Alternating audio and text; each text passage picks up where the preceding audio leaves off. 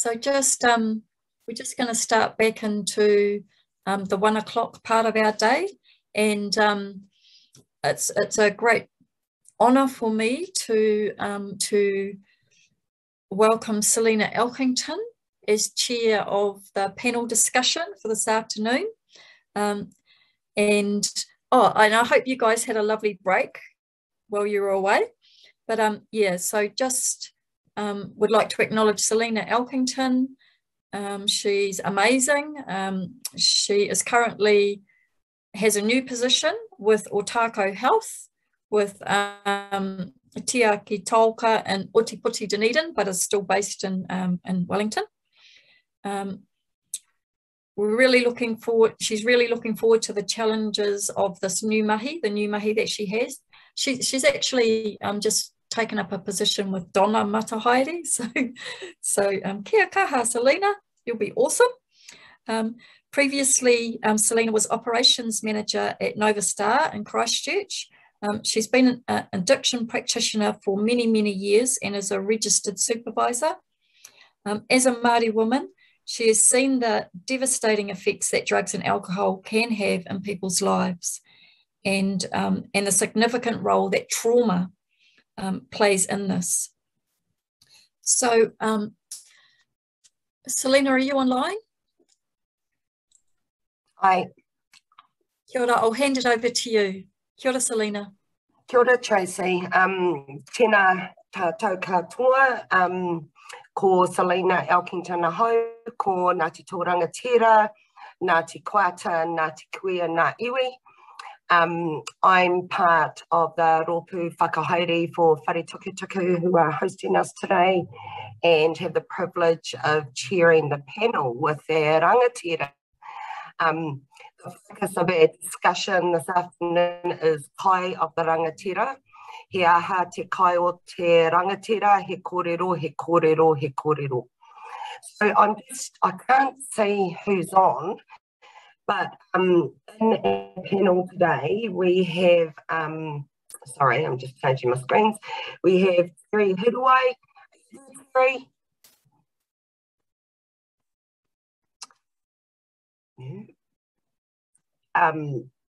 Maria Baker. Are you there, Maria? Kia ora, kia ora koutou. Kia ora. And Te Homa, I can see you, Ken, on the screen. Kia ora. Kia ora. Kia ora koutou. And Donna Matahaere speaking. Are you there, Donna? Sorry, yes. If I could just, because you're up there on my screen, Donna, if you just give a brief introduction. What do you want me to do? Just give us just a brief introduction. Oh, kia ora everyone. Really great listening and seeing people on Zoom that I haven't seen for years. So really good luck with Stephen. Hadn't seen him realise it was over 20 years, but during the startup of the Community Voluntary Sector Office. But anyway, so really pleased to be part of the panel. So kia ora. Kia ora, Donna. Thank you. Ken, I wonder if you could just give us a brief introduction. Ai, ko tōku pāpa ko te raroa. Ngāti moitonga ki te rokeka. Wainui te marae ahi para te wai tapu. Te wai tōku māma ko Ngāti Whātua, ko Ngāti Whātua Oraka ahau, ke tāmaki ahau e nohona. Kei level 4 tōnu e mātou. Nā reira, hā ko te ua kei waho, he mahana te ngākai ke roto. Hika ka pai te ngākai. Kia ora tātou. Kia ora. Maria, I wonder if you could give us a brief introduction, please. Love to. Kia ora, Selina, and a ngā mihi to everybody that's on the screen. Ngā mihi kia koutou. It's lovely to see everybody, and thank you very much for spending the time with us today. Nāori hei te taitukarau ko Ngāpui me te rarawa. Please forgive me, I am home in the very far north. Heads up to all the tahikua te ika whānau that I can see on the screen, and those of you from Te Taitukarau. But it's raining up here, so if I'm kind of in and out, I'll do the best I possibly can. So I'm fortunate to be the CEO for Te Rauora, and it's fabulous to connect with all of you wonderful leaders from the addiction space. Kia ora koutou. Kia ora, Maria. Terry, are you with us? Kia ora tātou, tēnei te mihi atu ki a koutou, ki o koutou maunga, ki o koutou awa, ki o koutou hahi wairua, tēnā koutou. He mihi atu ki ngā kai kororo I mua I a hau, no reira he mihi atu ki a koe Selina, ka nui te mihi ki a koe, ki te kiti a koe anō, no reira he mihi atu. The Terry Huriwai, I do addiction stuff. And as many of you know, I've been in the sector in various roles for a rather long time. And my apologies if I cut out in and out today. Apparently I'm unstable and I've got short bandwidth. If only that was the size of my waist. However, I am here and I'm enjoying the conversations of the day. Nō reira, noa he mihi atu ki a koutou. Kia ora, Terry, thank you.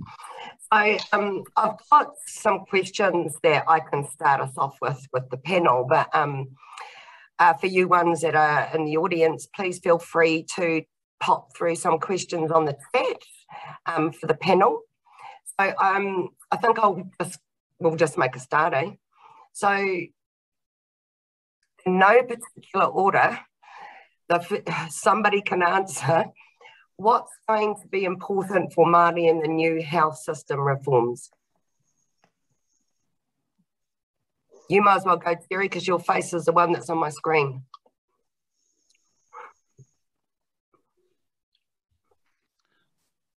Kia ora. I think what will be important, and going back to Donna's kororo earlier on, is around how we make manifest our rangatiratanga and our mana motuhake.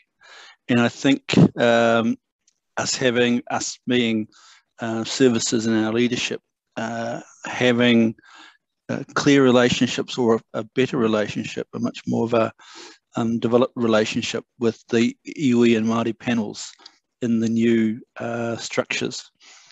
That's where the decision making, I think, will be happening around what we want to see. And so I'm suggesting that our leadership needs to be developing those relationships in order to get our mana motuhake and our rangatiratanga being led out. In terms of our workforce, I think the reforms say that we need to be thinking differently about how and where we think about our services and who we're servicing. Say servicing in terms of the idea of service rather than necessarily about it just being doing stuff. And I think our idea of what the treatment sector, both alcohol and other drug and problem gambling, what that actually looks like should and could be different in the future. So that's a starting kororo anyway. So kia ora. Kia ora. Ken, any ideas around what's going to be important for Māori in the new health system reforms? Yeah, I think removing the layers that were traditionally there that sort of suppressed Māori, particularly the Māori voice. I think it's opened up some channels so that we can have direct conversations with the minister. I think it's also opened up channels so that iwi voice gets a direct flow to where it should be. Of course, there's bureaucracy that's going to come in the way and impede some of this stuff. But I think that we've got an opportunity now for our voice to be heard clearer. And yeah, those layers just been removed. We've got a great opportunity to evolve and build on this for the next generation. And as Māori, we're used to bureaucracy and having to push through those layers, aren't we? Yeah. Kia ora, Ken. Maria, anything to add? Kia ora.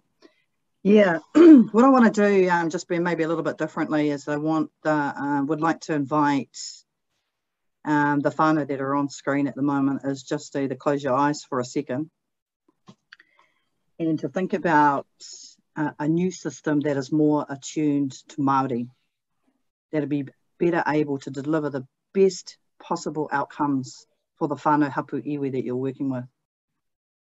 Once you've come out of that space, I want you to put up a word up on the chat, because actually you're going to be significant in contributing to the new way of doing things to improve our overall health and well-being. So if I can just invite you to put a word up.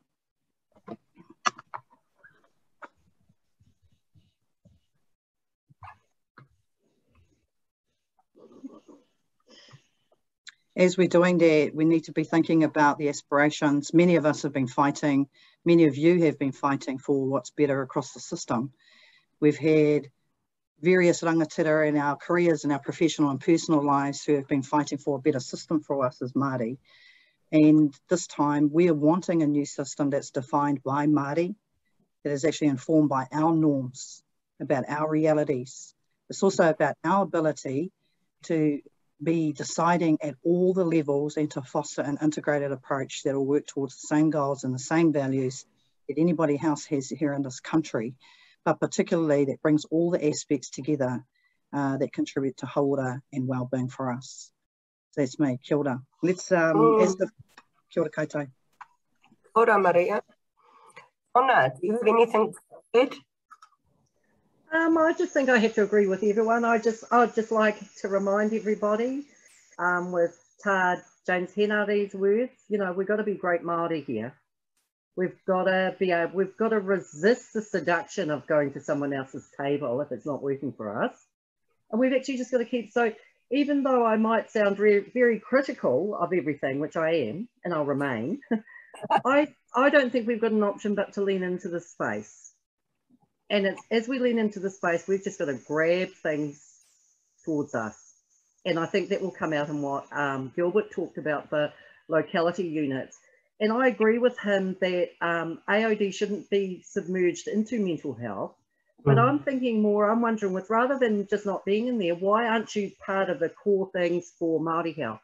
You know, like CVD, the thing that impacts on Māori ability to meet their needs is the fact that they have all these other things happening in their lives. And that's going to have a huge impact on their ability to engage. So in spite of everything, I'm just saying to people, lean in. Kia ora. I wonder, in terms of the new health reforms, and especially given we're going to have a Māori health authority, I'm just going to throw it out there to the panel. It's not one of the written down questions I've got, but I'm just going to throw it out there. How do you see that working for kaupapa Māori NGOs, given the current system sets up kaupapa Māori NGOs to all fight for the same pot of money? I think, Selena, I was just going to say, the much vaulted Māori Health Authority, I think, is mainly going to be an advisory and just another ministry. I don't say another, but I mean in that space. And I think for services and maybe even for community, our locality, our iwi Māori panel, where the decision making gets made, will be for many of us the key place to play. The Māori Health Authority is where many of the leadership maybe need to be thinking about the strategic place. So I think there are different roles, and for those who want to see stuff happening on the ground, it really is how do we shape the iwi and Māori panels for whatever our locality space is going to look like. The Māori Health Authority is still going to be the driver for the strategic place. So I think that part of the, for me, it's trying to separate out those two places. They're related, but they require some different actions. Maria, I saw your hand up. Yeah, I disagree. The reality is that we're in a different shift now. Certainly the Māori Health Authority will provide a construct, and it'll be interesting to see, because we need to be advocating for the inequity and the amount of money that many of our Māori providers haven't been paid. You may have seen the comment that I put in the chat just earlier on. The National Hauora Coalition commissioned a report on behalf of the Waitangi Tribunal claimants, and in it stated $530 million whānau underfunded Māori organisations across 20 years. Well, we know this kōrero in terms of how our contracts are funded, but if we're looking at the work that needs to be done, we need a process of transfer. We need a process that addresses the inequities and ensures that the pūtea is shifted over. Now, the Māori Health Authority is believed to have the direct relationship with the minister, never mind the ministry. It will have straight connections to the Health New Zealand and the Public Health Unit. So it'll be key. However, the responsibilities and the activities and the leadership will happen in our localities, in our regions. And we've already seen fantastic Māori community iwi leadership that are already driving forward to state really clearly, this is our model for Arohi, and they are informing the ministers at the moment. As we know, excuse me, with the Waitangi Tribunal claimants, and especially out of the 2575 report, we still have claimant representatives who are hot on the kaupapa to ensure the minister and government follow through with the final Crown responsibilities to address the inequities for Māori. So kia ora. Kia ora. Donna, I saw your hand up. Yeah, I did. What I was going to say is I agree with Maria. Things have to change. Now, I saw this change happening probably about 4 or 5 years ago, not to the Māori Health Authority, but I saw change. And one of the things I wanted to do, so we were just an ordinary kaupapa organisation. One thing I wanted to do was to try and get us into a position where we're totally not reliant on funders. We're totally not reliant on things like that. So we've moved into a space where we're generating our own funding at the same time as delivering government contracts. And I think that people need to do that. And I've taken a specific asset ownership model here, is we actually need to, it's not a, you can't just be a kaupapa agency. You need to actually be part of a collective of them. You need to be changing the way you do it. And it might mean, what I've been trying to say is refuse entry at their table. If the table doesn't have the, you know, the example I gave before, Selena, in a different context is, there's a problem between the vegetarians and the carnivores in New Zealand. So what someone has done is the carnivores have set up a big table and a hui for us to come to. But we get to that table and there's nothing there for us to eat. Mm. And that's just the analogy I like to use. That's why I'm saying be brave, be really brave, hold on to it. I'm always awake at night gasping. But actually remembering Tā James Henare, you know, we got to be great Māori, and we won't find the template for that working with others. That's what I'm saying. It's not that we don't work with others. We actually have to be really discriminating in who we work with. Challenging. Kōrero, Donna. So I think I'll go to the next question because it kind of segues in nicely. What might a future AOD workforce look like? Just a comment, and I gather the rangatira will pick this up. We need a new system, but our system has to have the capacity to address our needs. Mm-hmm. Our advantage at Te Raupara is that we've seen fabulous Māori come through, particularly with lived and whānau experience, select to work in spaces with our whānau hapu iwi in our communities who are challenged with alcohol and other drugs, problem and other things. And it's been fantastic to see. It's been like a momentum. It's a change in what we see in other parts of the sector as a health workforce. But my kōrero to you is that we need to be able to be advised about what are the skills and the knowledge and the opportunities you require. Obviously, if whānau are coming through to access scholarship and training, there must be more employment opportunities to make it so that Māori are at the front line to be able to support our people. So what is it that you need, maybe, is the question that we need to know, and you put that in the chat box. Kia ora koutou. Mm. Maria, you spoke before about at a regional equity at a regional level. Can you just expand out a little bit more on that, given we know how it works at the moment and we're looking towards a better, brighter future? Aroha mai if I missed it when you spoke before, but can you just tease that out a bit more for us? Sure. So in regards to the health system reforms, and particularly around Māori Health Authority, but more broadly, even a step back for tino rangatiratanga, regions, Māori leaders and people and communities are devising their own model and approach already. They're standing up and saying, this is how we're going to work in Te Taitukaro, for example. This is how we're going to work in Tainui, etc. And when you have a look at those organisations, they're a mix of post-settlement, pre-settlement, iwi organisations with experience in business, but many of them actually are hauora-led organisations. Many groups, many people already leading, already delivering service to communities.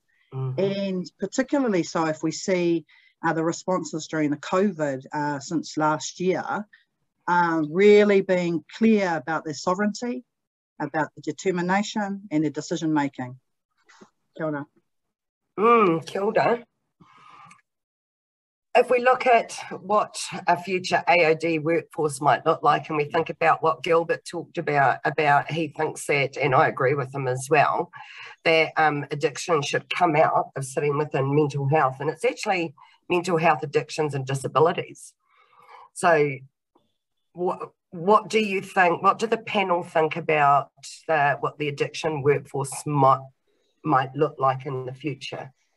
If we I was going to say, Selena, that for me, our workforce has always needed to be complexity capable in order to work across a number of issues, not just focus purely on our AOD or gambling, because no one comes with just one thing anymore. That not only are we complexity capable, but we're also culturally capable. And so that means just having whakapapa isn't enough if we're going to say we're working in that Māori space. So being able to work with across a number of different spaces, being able to ensure our cultural capability so that we can actually then shape the way we work. And that means then that we know a little bit about mental health, know a little bit about other things that come in, and we're not being sidelined. The other thing is our workforce is occupied on a continuum. So there are those in whānau who have informal roles in helping to work with the harms or to support recovery or well-being. And then we have those bit more who are in the allied spaces in social services who see people for a whole range of other reasons, but touch on AOD and gambling. And then we might get to the more specific AOD workforce that we know, and gambling workforce we know. And even amongst that, there's that specialist then, which is where we know there is some medical harms. And so we have to have our Dr. Vickies and co who can deal with that end. So our workforce covers the whole gambit, but all of us need to be able to work with more than just what we see in front of us. We all need to be able to be culturally capable wherever we are on that continuum. Sorry, I'll go after you, Ken. That the workforce will look like what the ecosystem looks like. So currently we've got governance boards that have no Māori on them. Currently we have executive management boards that have no Māori on them. Consequently, that's what our Māori workforce will look like. It's managed by non-Māori, it's driven by non-Māori philosophy, and we're actually expected to put in place those practices. So when we change that environment, we're doing it at the higher level with Maria and you guys punching away at legislation and reform. But also for us, those that are working on the ground, they can make a difference by talking with their leaders within their workplace and saying, what does our governance board look like? What is it? Why isn't there any Māori on our executive? So if we can release, some of the pressure that's on there and put our Māori view and voice within those forums, we can change what's happening. The other thing is that some simple changes, I jumped straight to another point. No, that's all right, you carry on. Yeah, there's other sort of simple things that we can do, like changing titles. Doctor is going to always be respected, but the peer support and the cultural support, the word support sort of lowers the significance of that, the role that person plays. So hei aha te taitara support. What is it supporting actually? It's supporting a Pākehā paradigm so that we can push these non-Māori things. So it needs to be a pou rather than a support. It needs to be holding up Te Ao Māori. Anyway, I think that's for me. That's what and peer support, I'm a great supporter of that. So change the environment at real micro level, make sure that we as a group leaders move our workforce along with us so their voice can be carried too. Kia ora. Kia ora, and absolutely agree around the we need Māori at the governance level. Can I say something, Selena, now? Yes. Okay, so you asked about what might it look like. So I actually have a bit of a vision here about what, and I'm taking off from what Maria said about localities. Things will be different at localities. But for us down here, in the way that I've set up Te Kaika, is and it was done to disrupt the primary care sector, if you like. And we did that really well because we have 7,000 patients, you know. But the other part about it is I see a role in having the AOD sector a lot more integrated with the primary care sector so that you get those different people out there. I've always thought about the navigators, and I've wanted to turn upside down the notion of whānau order navigators and say professionals need to navigate each other. You know, they just need to navigate each other. And then so that the navigator is just there for the whānau. But I see too many navigators thinking that they're the actual practitioner here when they're not. So I'm looking there. I agree with Gilbert as well, that I think that you will always be the poor cousin, what I always call the bridesmaid. And unless we get an integrated way of delivering our AOD services to people in their context, that won't happen. So one of the things I was going to suggest is we need a type of a commission, if you like. You have a mental health commission. We need an AOD commission. I don't know if we've got one, but we need one where that commissions within the Māori Health Authority. That is the part that commissions services for Māori in the AOD sector. So that's just one of the things I'd like to promote. Can you just write that down and flick it in an email to Tracy? Thank you, Donna. I think I'm going to look on the chat and to see what our audience have been saying. This is from Te Henare. I must again, we need more support for those kaimahi. It can get very negatively political in the workplace when we are untrained to be aware of their own cultural bias. We need to be diplomatic and role model what respecting mana and of other, I can't read today, ingenuity, to sustain own rangatira. We also have, sorry, does somebody want to say something? Oh, I was doing the random tautoko. Oh, Kia ora. From Pam to everyone, the workforce should focus on educating our communities and whānau. If our whānau had tools, would make our mahi a lot easier and our whānau more confident to deal with crisis. Building our governance and technical skill base is important to represent at governance levels and what decides what suits us as Māori. I took all you, Pam. I think that there's quite a lot of chat and supportive chat has come through there. One of the things that I'd like the panel to consider is what's been talked about, apart from what Donna mentioned around a commission, is practically what we're doing now. I'm not sure that it's that different. So I'd really, you know, we want to envision almost a wish list of what we want the addiction sector to look like. It needs its own table that people want to get to start with. Yeah. Yeah, and working in the addiction sector for many years and for different agencies, often I felt that we were like a leaf blowing in the wind. We were pushed from the ministry to do this, from the contract manager, which is the DHB, and then we had corrections but also telling us what to do, and then we had OT as well.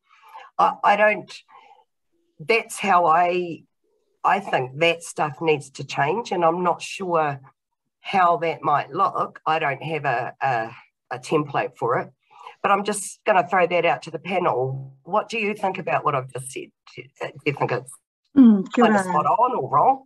Yeah, kia ora, Selena. I'm not privy to the history of AOD, but I hear what I'm saying, and in my role as CEO for Te Ora, I've made some observations, especially in the last few years, that we've been able to tautoko specifically the hui Māori for the cutting edge kaupapa. And I guess the observations are a few things, but I'm curious about, in some ways, there's a paternalistic approach that obviously this experienced and intelligent sector have been impacted by, and it concerns me. It concerns me because it almost feels like there's a sense of helplessness, when in fact the Māori AOD sector is one of the most incredible I've come across in my time in working in health workforce, okay? So part of this wavering in the wind can be stopped by yourselves. And I want to draw back to, again, the reflections from what I was informed from Te Owhata, the huidia, and then was privy to the kōrero that happened at Ngāti Whātua with the hui Māori. And that was a call by Māori to stand up as your own entity within the AOD space. So I'm just going to lay that there, because you're not going to be flying in any winds if you have your own entity, whatever it is. Oh, kia ora, Maria. That was an awesome kōrero. And really timely, actually, because you're right, is we do need to remember that behind us we have our Māori sector. I was just going to say, Selena, I took all the Maria's kōrero. I think some of the history for the sector has been that the sense of being the victim. That's why we're always the pōhara cousin of the pōhara cousin of the pōhara cousin. But and the other part of this, I think, is the fact that apart from the harm space, overall in our community, AOD, well, sorry, alcohol in particular, and to a certain extent gambling, is one of those socially acceptable vices, and the wider society then pushes us back into being not so much a mainstream service, but one of those sort of almost like a morally driven vice kind of thing. I know we've changed over time, and many of us in our sector don't hold that space, but I think the wider societal thing discriminates still, and many of our sectors still take that on board, including those in decision-making places, non-Māori. Our contract still see this as not so much a wellness space, but still about that negative space. And I think those kind of things also help shape why, in some ways, AOD and gambling, not just in the Māori space, but the wider, won't quite achieve its same independence. Because the other thing, I guess, is the Western paradigm, dominant cultural paradigm, is driven by people in white coats and stethoscopes and titles like doctor. And mental health is full of those ones. Whereas in AOD, we've never really had that. So we've been able to be much more independent and drive in our own stuff, but we've fallen prey to the notion of that status space. So I guess I'm saying we need to, as Maria said, own how brilliant we've been, own our ability to kind of do our thing, because that's what the sector has done. But also we need to address the wider space that AOD and gambling sits in our community, not just, well, we could concentrate on Māori, but we do need to address that as well as what we do in our part of the sector. He whakaaro. Yeah, I'll add my piece to that. Tū mai te Māori. Ngā iwi Māori, ngā tangata Māori tū mai. We've learned enough and we've gathered enough intelligence from tauiwi on how to put together this stuff.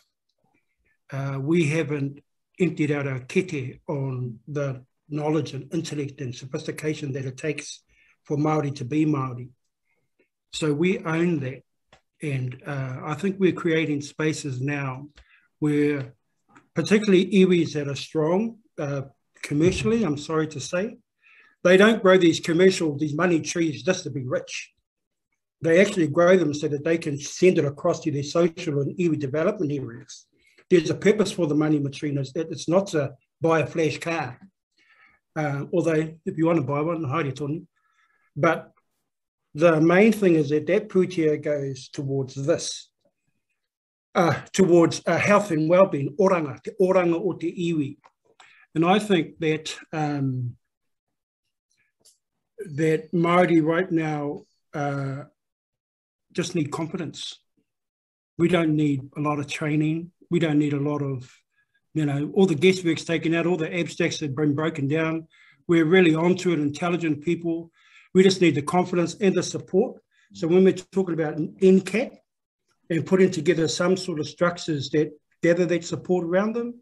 So I want to cleverly try and bring this up, Terry, or clumsily, around NCAT, and or not NCAT, but a Māori forum that can advocate on behalf of Ngā Kaimahi or the sector itself, and push to have our own minister, a minister of AOD, its own agency, you know, or whatever that is, but putting together some pragmatic support systems around our kaimahi so that we can advocate at the higher level for them.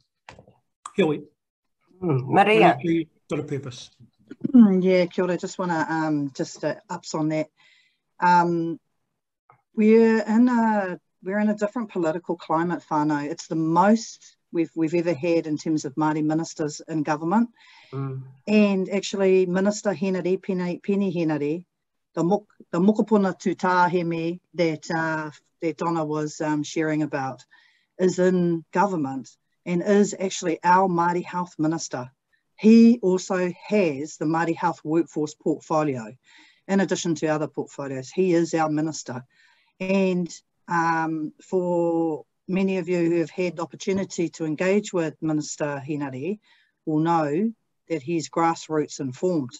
So we have a potential there. The other thing too, whānau mā, is the top-down colonial system that we've all endured, and for some of us are still enduring, still has problems for us and just adds to the negative legacies that we're also still experiencing and experience. So we certainly have to acknowledge those challenges. But I think part of that too, which I'm curious about, is that in a collective Māori, we can come together stronger to be able to support each other.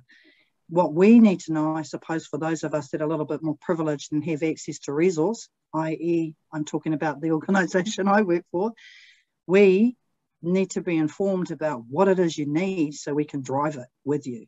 So I guess that's a bit of a heads up. The other thing too is that, you know, never ever underestimate a group of Māori. Change happens when there's a group of Māori get together and have the same values and the same mission and vision for our people. So kia ora koutou. Kia ora Maria. I just noticed we have a question from our audience. Pani.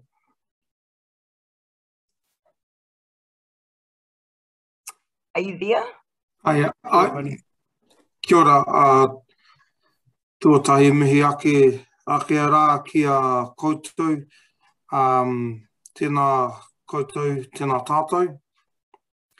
I don't know if this is a question, or I guess it is a question to everyone around, look, I love the idea of us working in our kaupapa Māori organisations where we can be Māori with simplicity and work harmoniously with the values that we all cherish. Not everyone gets to work in such an environment. And what I've been thinking about recently is whether there is an appetite amongst us to develop an arm or an organisation which audits non-Māori organisations with their kaupapa Māori or their cultural safety rather, to ensure that they're not just brownwashing what they do to obtain funding, which they do. Kia ora. Kia ora. I'll open that up to the panel to answer. I wonder if to help matua that people just either put a thumbs up and say, yeah, we should be auditing non-Māori organisations about their cultural safety is what I heard. But you're also asking, should there be an organisation set up to do that? I see some thumbs up. Yep, I'd say I'd say absolutely. I don't understand why we don't actually have a professional body that certificates our workers as well. So I'm quite surprised that there isn't that in the AOD sector. I think, and I'm saying that from lessons learned in the Oranga Tamariki sector, which is unless you actually have those in there, unless you actually have a monitoring function or a place where Māori communities get to sign off what counts as cultural safety, we won't get that. But that's something that I see as part of a whole commission, role of the whole commission, AOD commission, and doing the monitoring and things. I wouldn't waste too much time rushing out to monitor non-Māori because, and I'll just say this, you know, because it came to my mind, there was a lovely woman, African-American woman, Audrey Lord, who said, she said two things. The master's tools will never dismantle the master's house. But the other thing she said was, a primary tool of the oppressor is to keep the oppressed busy with the master's concerns.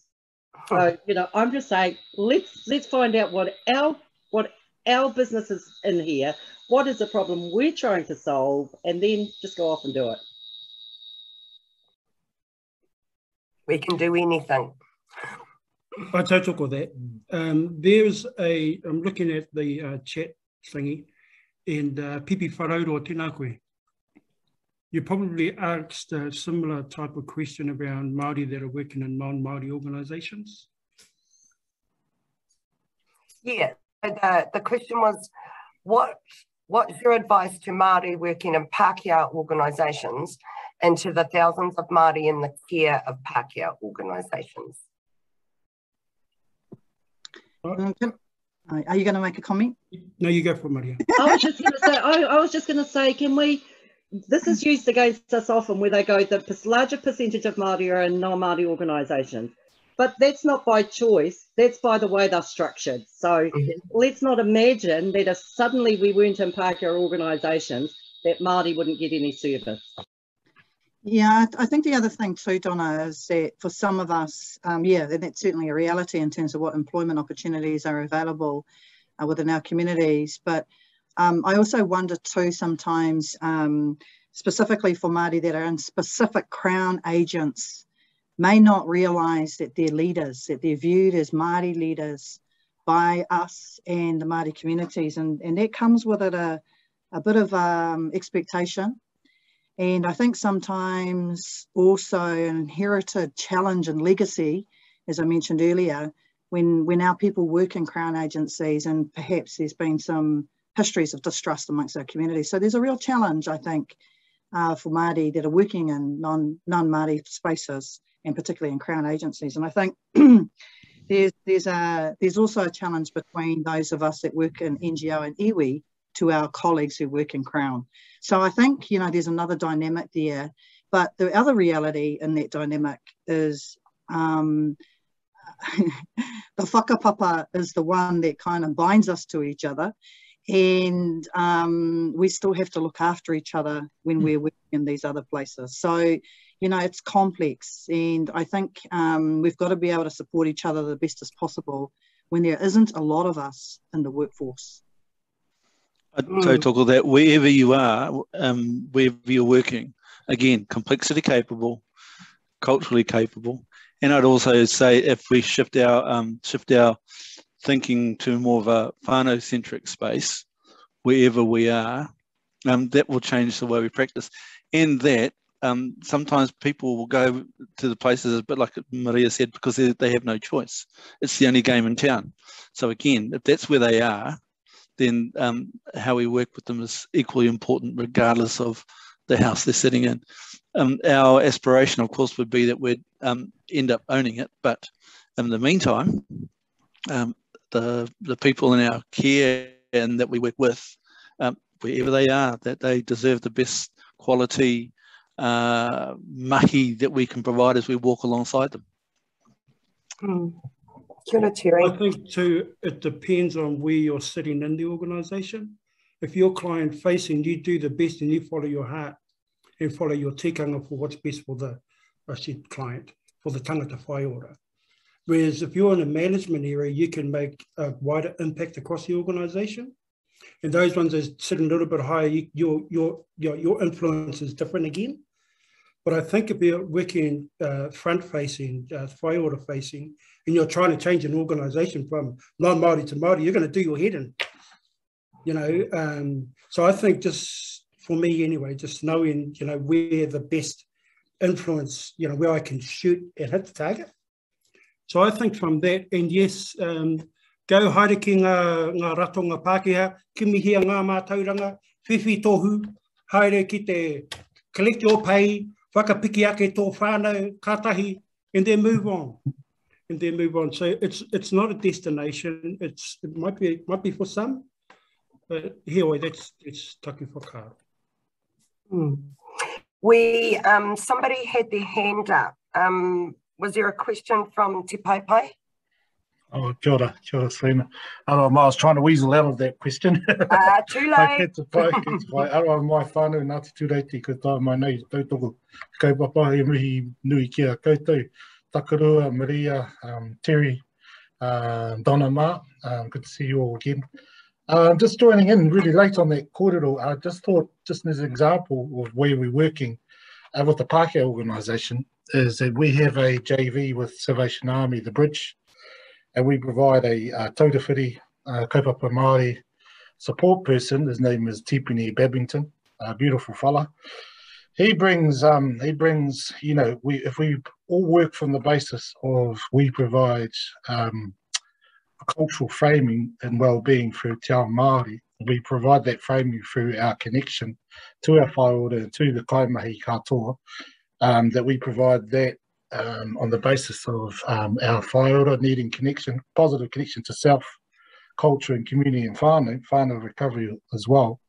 We can do that as individuals or we can do that as an organisation. The premise of this venture we've got with the Bridge is that Te Papa Ārahi provide the kaupapa framework in supporting the kaimahi that works with the Bridge, recognising the fact that all kaimahi, cultural competency is one of those hoiho that we stopped thrashing a while back. And it is hard for me to say that because I think it's still got its place in supporting kaimahi tiriti partners there to get to a space where they can better engage. But in terms of cultural framing and framing of well-being, that's our kaupapa. And I think sometimes it's important to educate the sector on that ability to do that is intrinsic to kaupapa Māori, kaimahi and organisations. Because it's important, it's never been really recognised in this space, and it's something that we have to actually start and educate with our whole sector in the sense that framing, cultural framing, is connection to tikanga, whakapapa, taiao, rongoa, etc., etc. But it's still important for us to frame it that way. I think, I remember I talk with things like cultural audits, aspects like that, but I think of Tipini, if someone was to audit his kaupapa, Māori on Māori, as an advocate for the organisation he's working with, everything's case by case and everything's subjective. Our interpretation of kaupapa Māori is subjected to ourselves. That's hence why we don't have a universal framework as such, I guess, other than things like tapawhā. But he whakaaro nui o kia koutou, just in terms of our kaupapa, we're looking at doing in terms of supporting the sector, recognising our workforce is in crisis for kaupapa Māori, but also how we support the model with the lack of those rangatira available, those unicorns now we're starting to call them. I wonder if I could just put it back to the panel. You made a comment around kaupapa is subjective.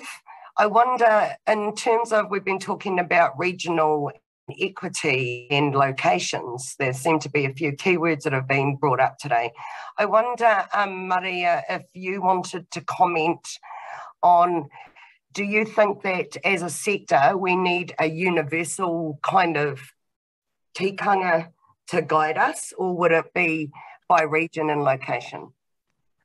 I guess if I step that back a little bit, let's face it, we're in a situation where we understand and have continually understood the incongruities culturally of the current health interventions and support for Māori, right? So we're all in the space of understanding and responding and creating solutions and frameworks that will work with our people. And in fact, in respect to one of our rangatira with Te Raura, with Terry Cassidy, and the work that she's doing with Tōra Tapu, and the work that she's just done this year in Pātiki Tiki with the Māori frameworks. In fact, there are hundreds, if not thousands, of Māori strategies, frameworks, interventions, screening tools, measures, you name it, it's in practice, darling. So yes, certainly from the days of 1984 and the Whare Tapawha, my word, have we not grown.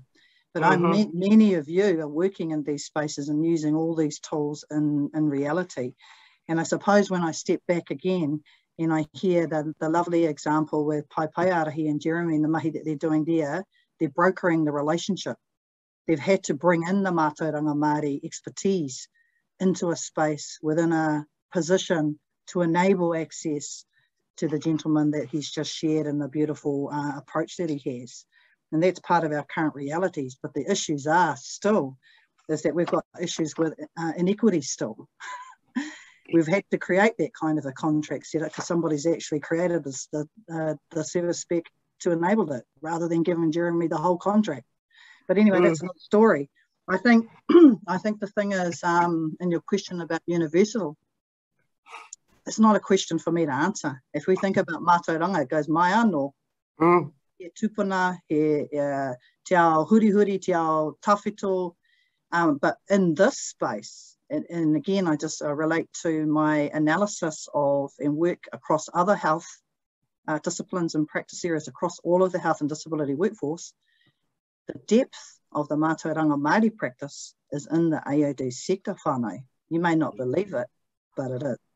So I think it's up to yourselves and your intelligence and your body and your school of knowledge and your own universities actually is up to you to make the decision about what's going to be important going forward and to continue to drive what you're currently doing. So I haven't answered your question, Selena, but a comment. That's all right. I was actually expecting Tuck or Donna to give me a wee growling on that question, but that's all right. So Terry, I see your hand is raised. Again, just I guess just wanted to share, and what I'm going to share isn't unknown to most, I think, on this broadcast. In terms of what's happening in the correction space with the Care Service, which is the new innovation at a mental health and addiction service being built at Waikeria Prison.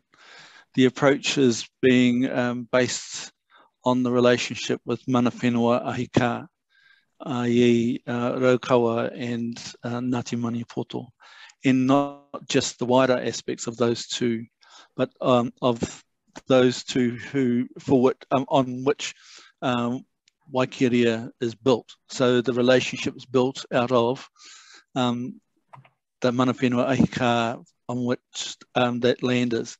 And it's the same land, I guess, that Tokanui was built on. So the relationship is one with mana whenua ahika, and they're pretty clear that while they have relationships with wider Waikato, the tikanga and kawa being driven for this new development, including participation in governance, participation in co-design, co-production, is based on their space, not the wider Tainui space or the wider Māori space. So when we've had these discussions around things being driven out by mātauranga Māori, they're really clear that they really mean mātauranga mana whenua ahika, Raukawa and Maniapoto. And while they have some similarities to the mātauranga elsewhere, and much of that's the same, they're really clear that they drive it out of that relationship. And they're also really clear that the treaty or Tiriti o Waitangi is about hapu, not about the wider spaces. So again, their relationship is about them being mana whenua ahika, not necessarily about the tiriti as such. So that that sense of, I guess, our future development is also about how we rethink who drives the tikanga and the kawa. And if it's the mana whenua ahi ka space we occupy, then it's about the relationship we have with them, not just in terms of a letter of support, but what does that co-governance mean so that they can actually, we can be held accountable to how they define what needs to happen in that, not only just the mātauranga space. And their relationship then is, they have a responsibility then to have relationships with other mana whenua ahi ka in other places. And so it's been an interesting space for corrections to have to sit back in that co-governance role, and actually they've said it's not co-governance, it's governance, and we're leading that space.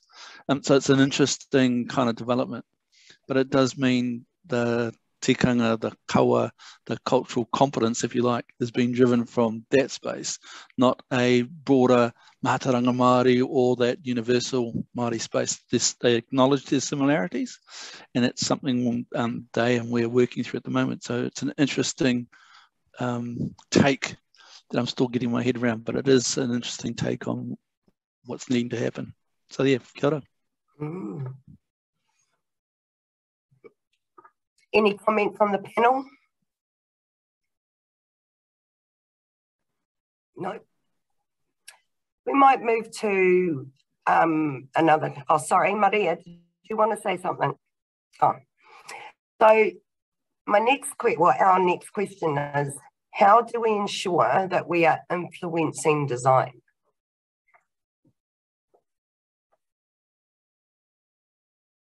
Anyone? Donna?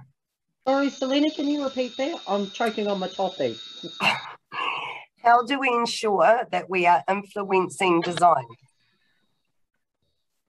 Well, that's what I mean about not going to a table if it's only going to show potential. If things can't happen, because we're not the public sector that's really slow.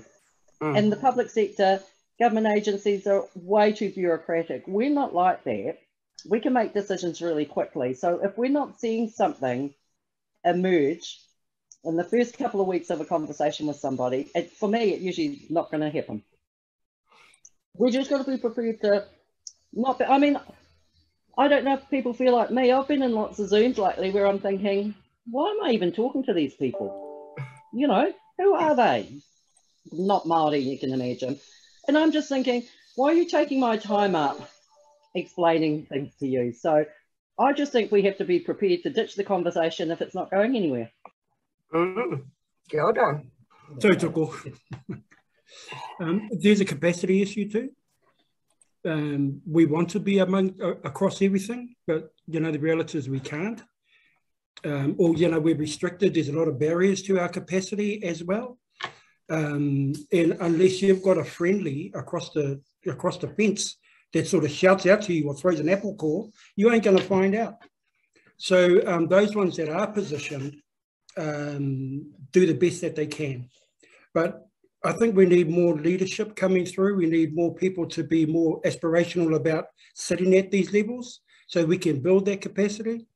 And I'm sorry, Maria, I'm not pushing Te Rawater forward here or anything, but, you know, some sort of training programs around governance, around executive, you know, being a manager, around peripheral vision, and, you know, placing yourself in comings from the workforce at the peer support all the way through to these levels. So we need to start navigating some of our whānau to build our capacity so that we can ensure that we are part of the design.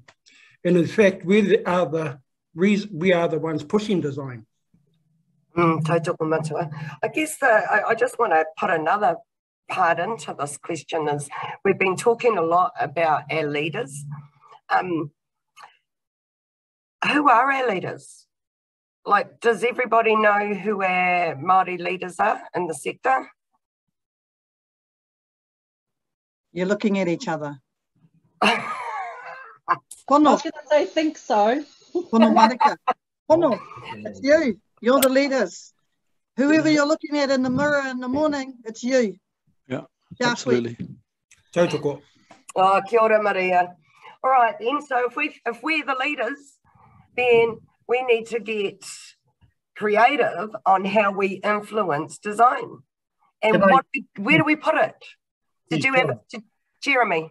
Yeah, just an example. We part of the 3 DHB in Pōneke, AOD Collaborative. That's a bit of a mouthful. And that kaupapa has been quite good in terms of design. It's got a recognition for kaupapa Māori pathway within all the pathways, right from acute to rural to residential and to community. So, but Māori sits there separately. But, you know, that Rōpū acknowledged, they acknowledged the tiriti.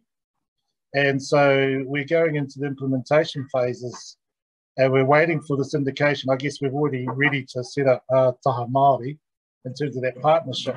And so we're going to keep them first battle, first rung off the ladder is really, have they set that partnership up? And that's where it's at. And I think that's where Māori Health Authority is bringing that level of discourse to us. Every interaction, the agenda now is Māori and tiriti partner. And regardless of all the other agendas, there's DHB, NGO, PHO, all that is right. But at the very top of that agenda is Māori and non-Māori treaty partners. And so even with that AOD collaborative, we're going to ask them or challenge them on that basis. Where's our Māori representation? Who is it? And in terms of mandating it, that's a challenge itself. But it's basically all of us in Pōneke. So we bring the odd one in that's scary enough and tough enough, like the Auntie Carol Koha. She's part of the fold now, so she comes in and she tells them what's what. And so we're all, to be honest, we're all turning into Carols. And so we're all taking their whawhai to them. But it's the way it is. The reality is you've got to make an assumption with their treaty partners. They can't fathom, they can't see how that works. So we have to show them, and they'll wait and let it slide if we don't. And that's the reality. They don't even think it's not on the agenda. So it's way up on our agenda. So it's about us actually just creating a footprint with that. And so the AOD collaborative has got a commissioning function, and that's quite important for us. It's important too on how they run that function, what that means in terms of access to residential for Māori, for example. So there's a whole range of things in what we want to do to achieve that level of leadership anyway. So there's just an example. But the other one I advocate for too is Te Rauora. Maria's done a fabulous job on being present in that partnership too. So that's another cope up there too. Kia ora. Kia ora, Jeremy. Terry, what are your thoughts? About being in design, again, it's got to come back to what is it we're trying to design. And there are a whole range of different things. There's stuff around workforce, there's stuff around service, there's stuff around policy. And we all, as Maria said, we're all leaders, and so we can all play parts in that, and some are more suited to different parts. So being clear about what it is we want to design, and getting the right people to either our table so that we design it for ourselves, and as the theme of Rangatiratanga has been said all day, that we do that, and that if we validate that ourselves, and I think as Donna said, we're nimble and flexible as NGOs, that we can run with that, and it becomes our, if you like, it's almost like it's our membership to the club, and it's the things, accountability to one another, that we maintain that. And then in terms of if we want to work wider than that, again, the mandate that Jeremy talked about comes from being part of those collectives and being able to bring the collective support mandate, and also, I guess, the validation for what's being developed. And design should be one of those things that we don't think about it being just built in stone, and it's one thing that we have to think about it as being organic and able to move, and that comes back to, again, being able to be nimble and agile, all those words they use, rather than just necessarily locked into a one system kind of thing. So yeah, for me, our ability is also about locality. What Jeremy's described in the upoko may be slightly different to another collective's way of doing things in another part of not only the rohi, but the country. But it's equally important. And then I would hope, and Te Rauora offers a really good umbrella for that, is those various collectives are able to join up, talk about their consistencies, so that we can present a united front in various things.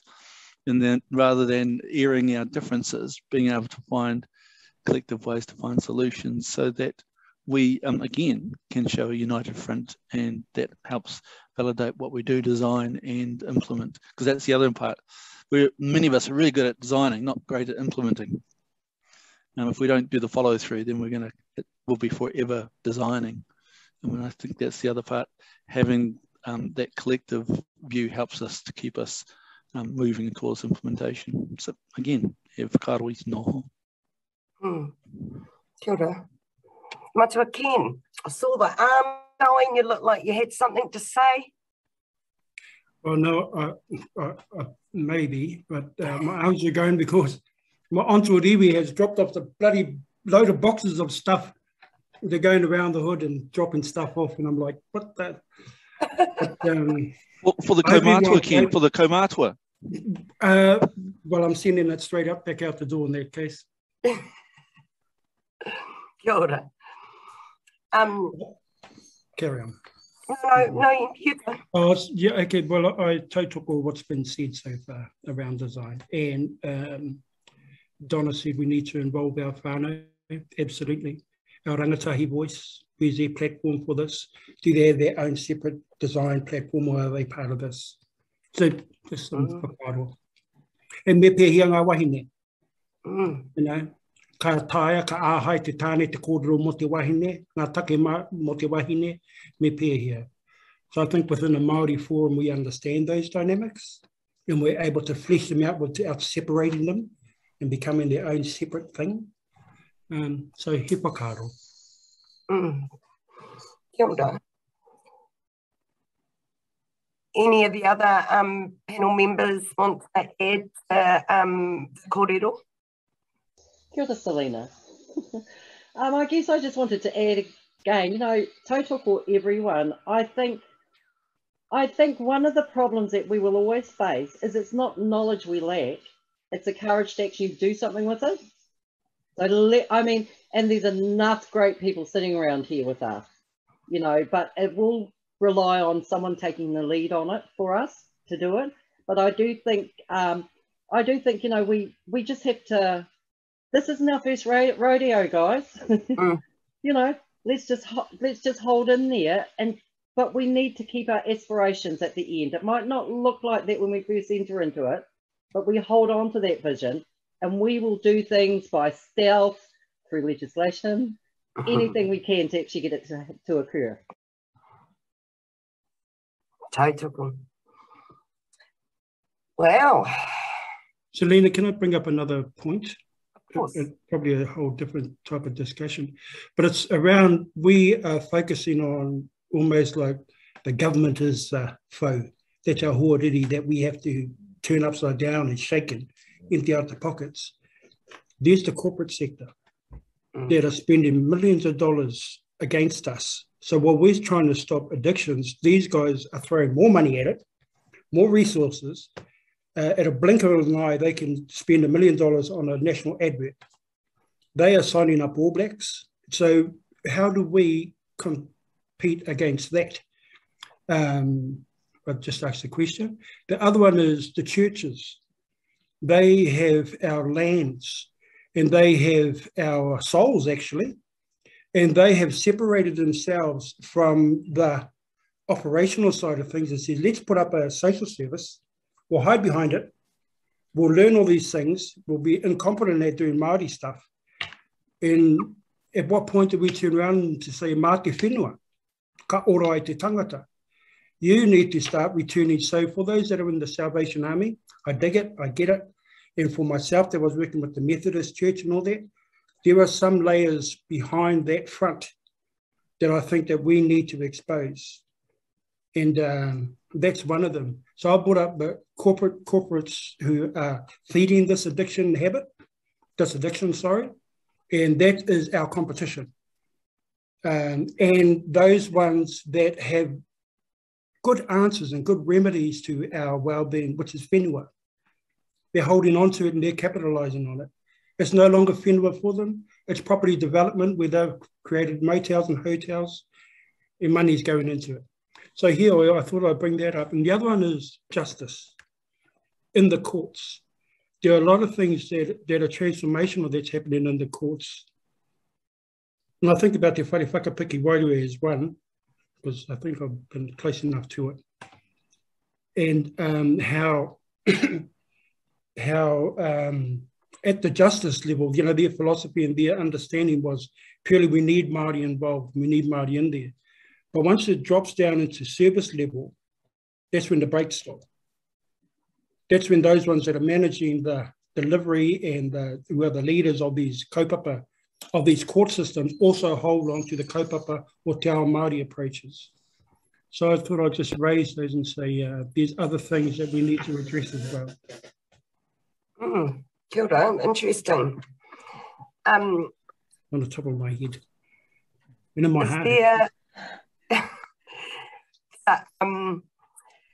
You made a comment about the corporate sector, and you're right. They've got so much money they can throw everything at it. And you know, my whakaaro was that we really need to, well, if we're the leaders, my whakaaro was that I would like us to head in the direction, even though some of us are going that way anyway, of being really pushing harm reduction.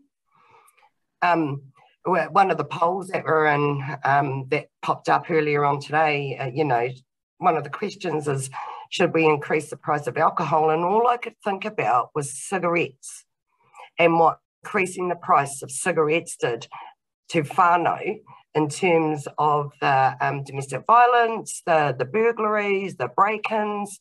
I know the idea. I know it's about we need to stop smoking because it's killing us. But the venue and the means that the government and the powers that be are using in order to do that, in my opinion, has created a whole lot of other harm. So I kind of think around alcohol reform in that way, and I'm just chucking it out there to see what the panel have to say about that. Any whakaaro? Yeah, kia ora, Selena. I think even in the topics right across the last conversations, clearly there's a couple of things about, I guess, having the confidence to confront. So we're raising the issues and really wanting to, you know, be clear about the distinct problems in the situation, you know, about practices and approaches and programs that are potentially harmful for Māori. The other part too is that what is concerning across all of these kind of measures to demonstrate that inhibit, you know, to prevent harm, such as the raising of the cost for cigarettes and all that kind of carry on, is it's counterproductive for our people when we're stuck in situations, and then it pushes us to another zone. But I guess if we step back from that too, what concerns me, I suppose, in some ways, that's where are Māori at these decision-making places? Where are we in the implementation? And I guess the other thing too, when we're thinking about a generation now that are very pro-Māori, we're in Te Reo Meona tikanga, we've got generations coming through from whare kura that are leading. You know, there's a number of us that can kōrero Māori reasonably comfortable in significant positions. And so when I think about some of these things that have been tinkering around the sides, it's really counterproductive for our own cultural preservation, darling. You know, it's sort of like there are some real challenges in our ability. We get forward a little bit, we're having to come back a couple of steps. We're going forward, going back, you know, all that kind of carry on. And I think we really need to have the ability to voice, to be strong, to activate, and to be able to inform people that are in key places that these decisions are not going to be great for any of our people. So we need to be really looking at who's in the hood. You know, you did ask a question before about, do we know who our Māori leaders are? Actually, we need to understand who the leaders are across the space that are also ngā hoa haere. If there's not enough of us Māori in places, then we need to find out who the Pākehās are, and there are a few.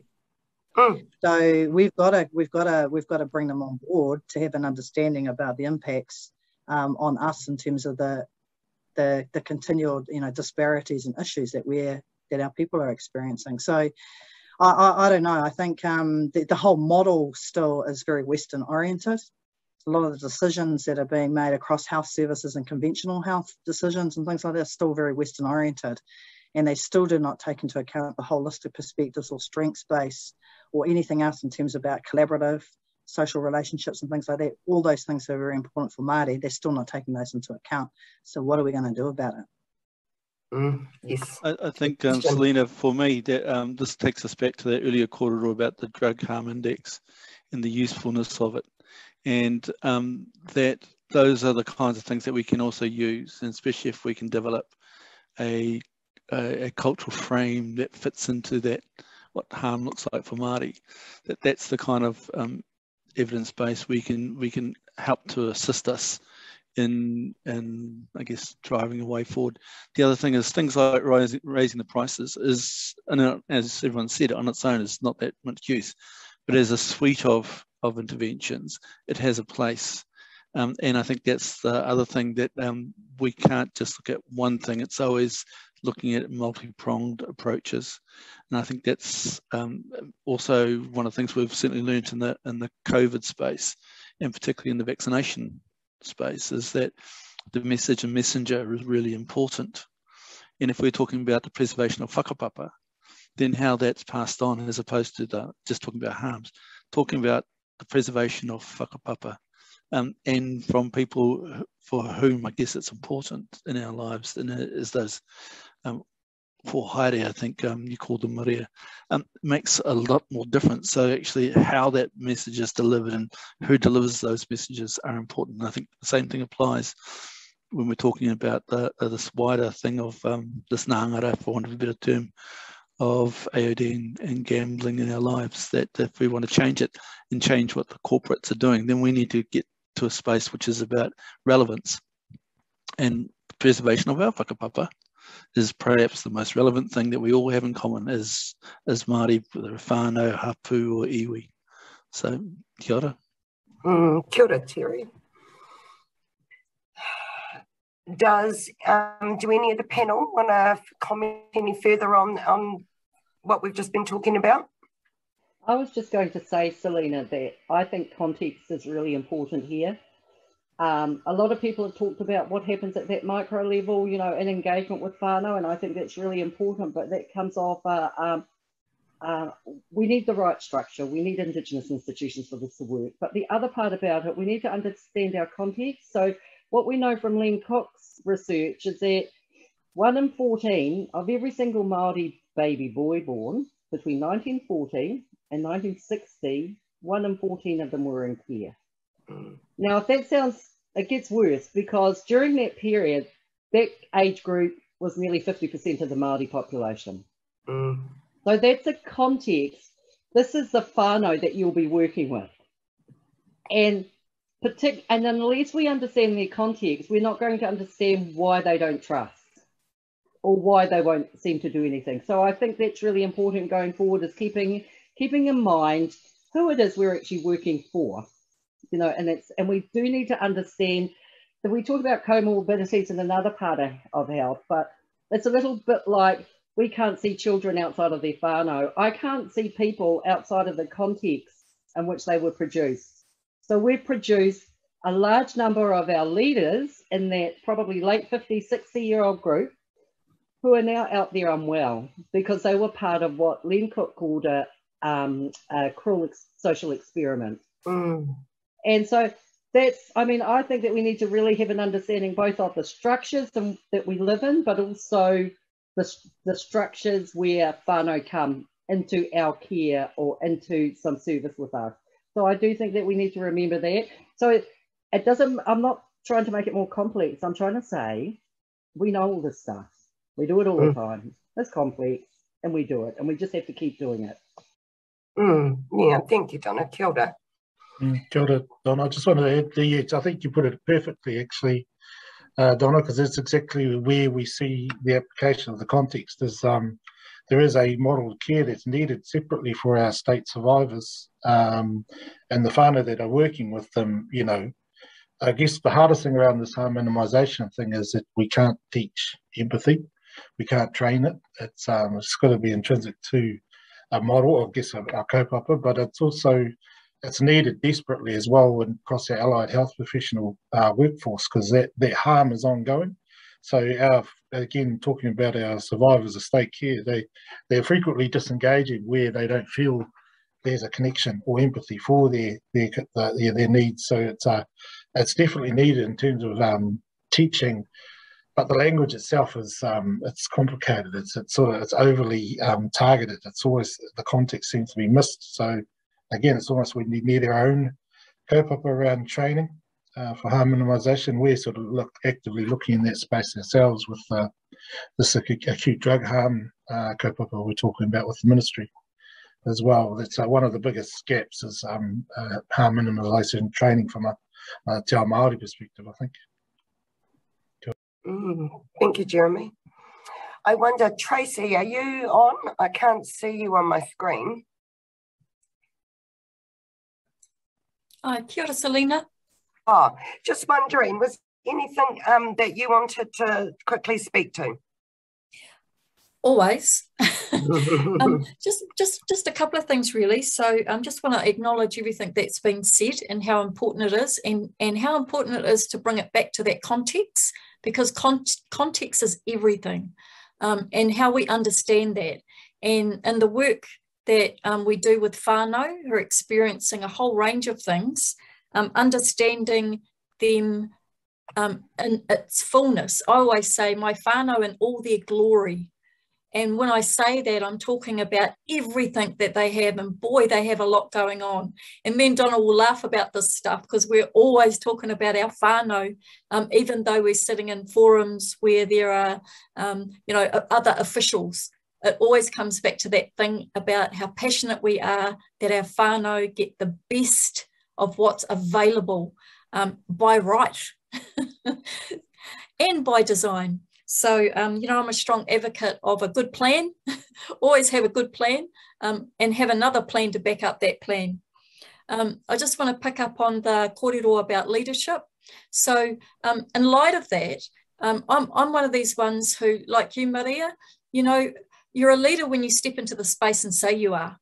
And I've been around the sector for a long, long time, not quite maybe as long as Cherry Huruwai. Maybe Pia, maybe not quite as long, not that old, eh? But anyhow, just thinking about over the years how leadership has often come up as something for discussion, and has gone down various paths. And at the end of the day, your ability to lead is about your energy, about your commitment, about your courage, and about resource. So in terms of what I've seen over the time with NCAT, they have not served the purpose that I would expect leadership voice on behalf of this sector. They've not served the purpose that I would want them to serve.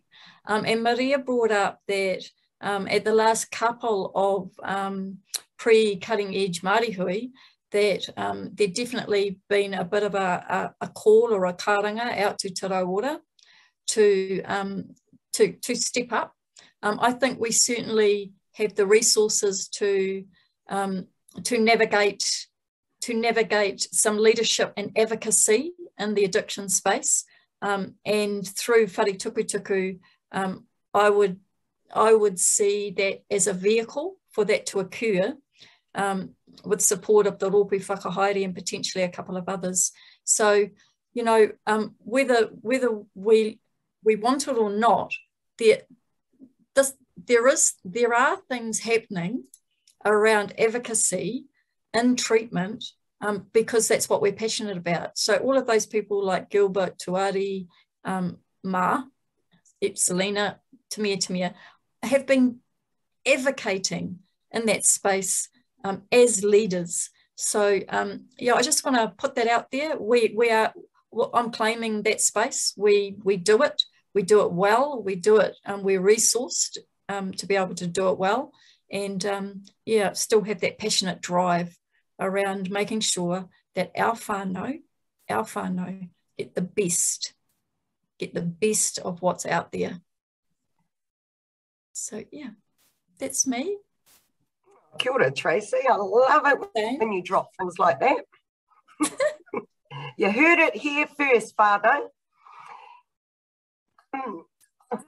aware of the time. I know we're actually doing really well for time. So I'm wondering, I might call for final comments from the panel and then wrap up if that's okay. Any final comments, Terry?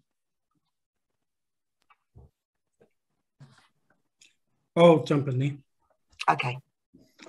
Terry's gone robotic again. Yeah, look after yourself. I think we're talking about leadership and, you know, what a leader does. But I think there's some impacts that happen to you and your wairu and your mauri. And often we leave ourselves behind and we forget about that. We get so driven. And I think our whānau too forget, you know, we put on a face and they often think we're well. So keep up the karakia. You know, stay true to your own beliefs, measure your mauri, go and see your kaumātua, go to tangis, go to all these other huis, not just the papa, and look after yourself. I think mentoring is important as well. If you can find a mentor or if the universe brings you one, I say grab it.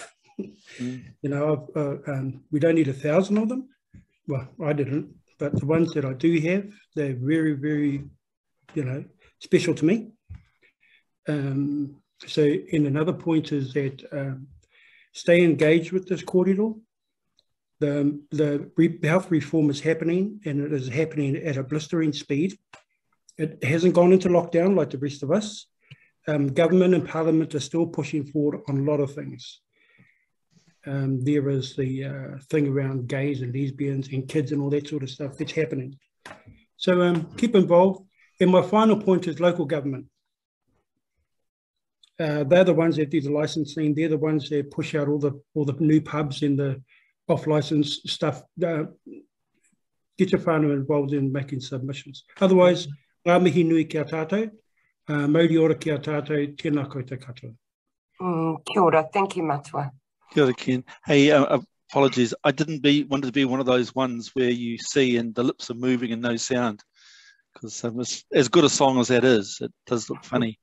My final comment really is to think about the themes that have come out of today in terms of rangatiratanga and thinking about how we advance our Māori position and whakaaro across the board. That, as we've been reminded, every time we look in the mirror, we're leaders. There are some leaders who have roles to be the kiori at the front of and exploring and checking out, and then there have other leaders whose role is to take up other functions, and some of us are tail end Charlies. But we all have a role to do, and being able to pick up those roles and be accountable for them. I think, as Ken said, keeping ourselves well, safe and grounded helps us to be able to do the various roles and functions we need to do. I'm taking on board again what Donna says is that for many of us, we're concerned with the day-to-day, if you like, the front-facing mahi, the micro. But in this space, we do need to be thinking as a sector, the Māori addiction sector, that we do need to be thinking at that macro and, again, what vehicles we have to help us in that space, because that in the end helps our micro. Enjoyed the conversations today in the whakaaro. Just want to remind people that the gambling harm consultation is out this week. So it's a short window, but if we want to impact on some of these, on the potential harms and the actual harms of harmful gambling, if we want to make a difference into where the resources get allocated out of the levy, then contribute. And as you contribute, either as individuals or groups or both, think about the conversations we've had today about tiriti, about rangatiratanga, and how they can inform the design, I guess, of the space coming up. I really would encourage everybody to think locally, but also to consider global as well. So be kind, save the cheerleader, save the world. Nō reira, he mihi atu kia koutou. Kia ora. Kia ora, Terry. Thank you. Final comments, Donna? Kia ora, everyone. I just want to say thank you for allowing me into your space for today. I guess my parting shot is everyone go out there and be great Māori. That's what we're destined to be. So let's just do it. I love that. Thank you. Kia ora. Maria, any final comments? Just that it's been a real privilege to connect with you all today, and just I think if anything, a collective Māori endorsement for our way forward needs to be something that we all get on board with, whatever the kaupapa is that comes out, and that we back each other. Kia ora. Kia ora. Thank you, Maria. Thank you all for your time, giving up your time today to be members of the panel. And thank you all to all the audience for taking part, all the many pātai, the questions, the support that have come through on chat. Aroha mai, if I haven't had a chance to read them out, but I am sure that somebody has been capturing everything for us at a later date. So what I'm going to do now is just hand it back to Tracy.